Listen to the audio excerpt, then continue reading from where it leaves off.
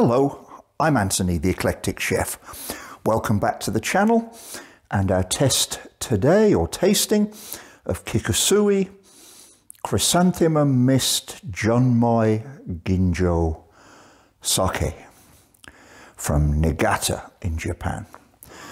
This sake cost me $26.50 a bottle at my local large Asian supermarket.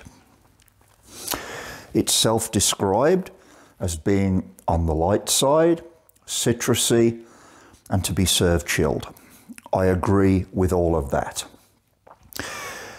This is a Junmai Ginjo, which tells us that it's only got rice, water, and koji in it, nothing else. The rice has a polish to 55%, and as you can probably see from this shot, that's pretty much the colour of water. It's very clear.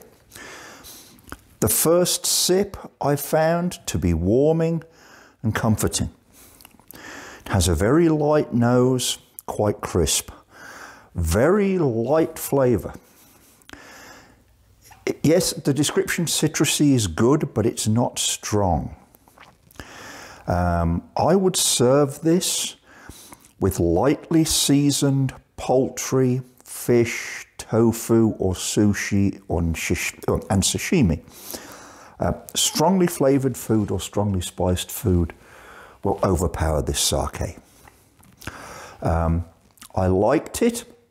I tend to like sakes with a more body and flavour than this, but were I having a sushi sashimi party with people who were not necessarily accustomed to drinking sake, this would be the perfect choice to serve. Okay, now we've finished the taste test, let's talk a little about the sake itself and then later about the brewer. The name, Kikusui Chrysanthemum Mist Sake.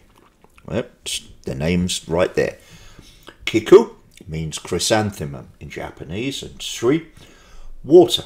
There's a little story that goes along with that from No Theatre.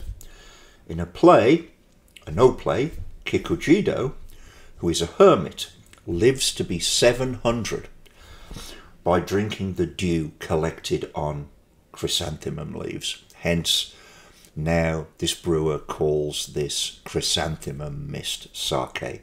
It's a very evocative name. If we turn the bottle, you'll find the label is very descriptive about the taste profile of this sake, and it's accurate in my opinion. One thing I would encourage you to look at is who the importer is, Mutual Trading Company, and please take a look at their website there. That's very instructive if you're interested in sake. Mutual Trading Company was founded in 1926 to serve Japanese families in the Los Angeles area. Today, it's the premier importer, manufacturer, distributor of Japanese food, drink, kitchenware, kitchen items. They're just a real powerhouse if you're interested in Japanese cooking. Now, moving along the end, this taste graphic. The thing that stuck out to me was how they say this sake has quite high umami. I didn't notice that, but it's worth noting that the less you mill the rice, and this rice has 55% mill, the more umami you get. So if this had say 90% rice remaining, we'd have much more umami yet, because the amino acids that make up or contribute to the umami stimulation are largely generated from the outside layers of the grain of rice. Here's a map showing the location of the Kikusui Sake Brewery in Niigata Prefecture. Niigata Prefecture has more sake breweries than any other prefecture in Japan. There's also a lot of rice grown in Niigata, and snowmelt provides most of the water, so they're proud of the water quality here. The one thing I will point out to you, Nagata is close enough to have been affected by the serious earthquake of a few days ago in Ishikawa Prefecture, the epicenter of which I've marked with a red arrow. So let's hope everybody there got away unscathed. Unfortunately, some people didn't. Looking at the brewery itself, it was founded in 1881. Today, it's still a fifth generation family-run business. Now, as you look at the picture of the brewery, I'd suggest to you that the oldest part is probably off to the left, bounded by the trees and the river there, and has grown out to the right. It's worth noting that the place was totally destroyed by first an earthquake and then a flood.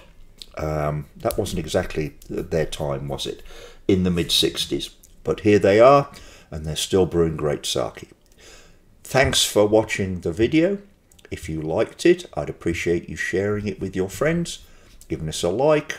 Please feel free to comment, and we hope we'll see you back here soon.